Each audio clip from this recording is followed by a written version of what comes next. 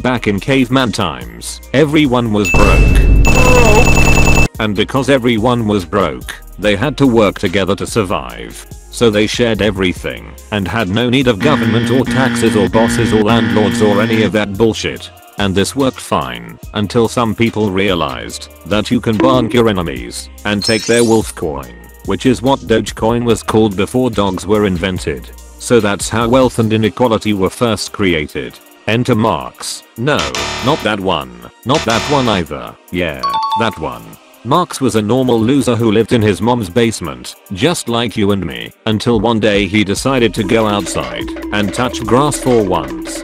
He saw a poor man with an enchanted netherite pickaxe and asked him where he got it.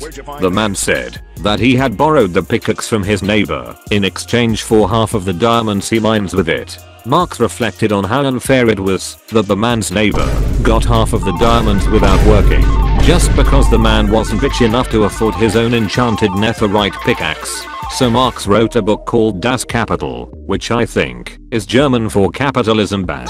In this book, Marx proposed a hypothetical economic system called communism, where inequality is solved by making everyone equally broke like in caveman times. I say hypothetical because it has never been achieved in practice. You see, to make sure everyone stays broke, you have to put someone in charge of making sure everyone stays broke. And the person in charge always accidentally forgets to make themselves broke instead of murdering millions of people.